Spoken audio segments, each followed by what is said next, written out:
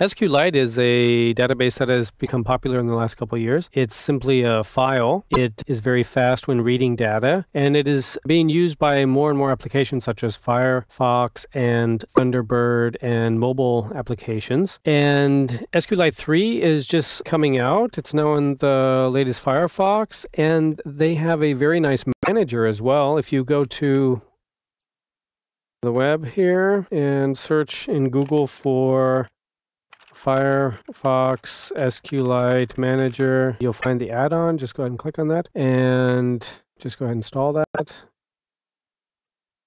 Just click install and restart to complete the installation. Restart, close the tabs, wait a couple seconds,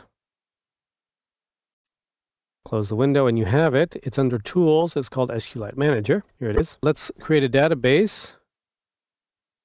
New database. We'll call it test. And where do we want to put it? We want to put it in C, not in my documents, in my computer, C. We installed everything on XampLite. All of the web files are in htdocs. All of our webs are in webs. And our current directory is test. So test there, a file already exists. That's okay. You're opening an existing database. I just had a copy of it. You'll create it there. So in any case, when you go to your test here, you will see that there's a file now called test.sqlite, and that's the database.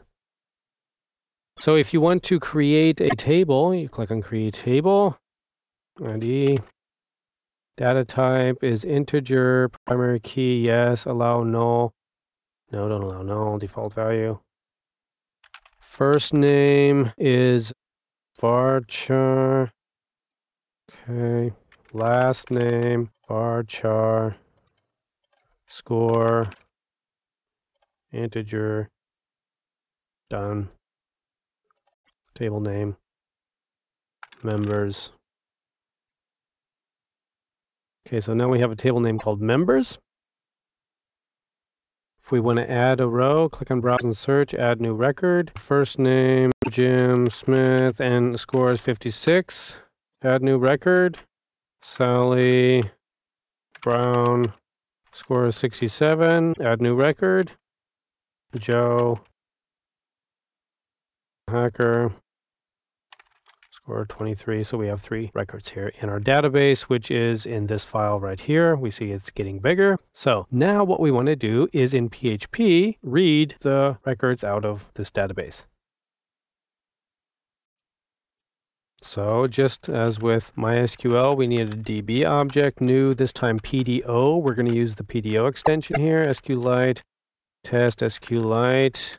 So, by the way, you could use here the SQLite class, but that's only for SQLite 2. And the database that's running in the newest Firefox that we just created with this here, with the SQLite Manager, is version 3. And you can tell by here, SQLite version 3.35. And you aren't able to read the SQLite3 databases with the old SQLite driver. That's why you need to use PDO. So in any case, we need a SQL statement. Select star from members. And we need a result back equals DB query.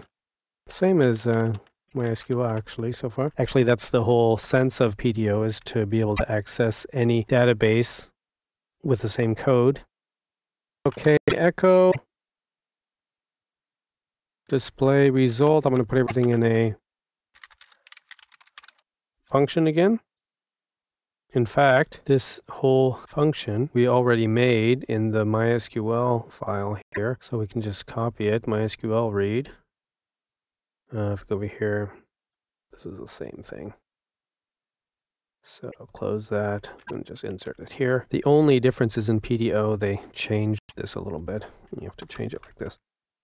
So, okay, now that should work. We should get the data that we entered in our SQLite Manager here, Jim, Sally, and Joe, on our website. If we run this, this is called SQLite read.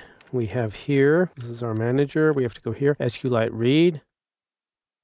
And it says, uncaught exception, PDO exception with message could not find driver. What's that? Well, that is a message that says that it can't find the driver. And the driver for SQLite 3, or for the PDO SQLite is in your php.ini file. Where is your php.ini file? Well, if you installed XAMPP at the beginning of this DVD video, you have under C XAMPP, and under XAMPP Apache, under Apache you have bin, and in bin you have a PHP file.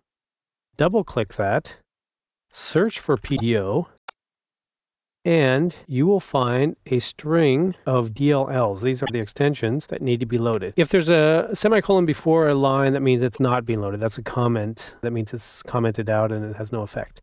So PDO is being loaded, that's fine. But we need to go down here and say the PDO SQLite DLL has to be loaded. So just delete that semicolon at the beginning of the line for PHP PDO SQLite DLL. So now, there are three interesting lines that you should look at here so you don't get them confused. One is PDO, we need that. Another is PDO SQLite, we need that. Now, another is SQLite DLL. We say we need that too, we're using SQLite. The thing is, this is for if you're using SQLite2. This is for if you're using SQLite3. So the ones that you should make sure are uncommented are PHP PDO DLL and PHP PDO SQLite DLL. Now, save with Control S, close. Then you need to restart Apache so those changes take effect. Click on XAMPP, double-click on XAMPP Restart. Watch it say a couple things here. It killed Apache. Okay, please wait.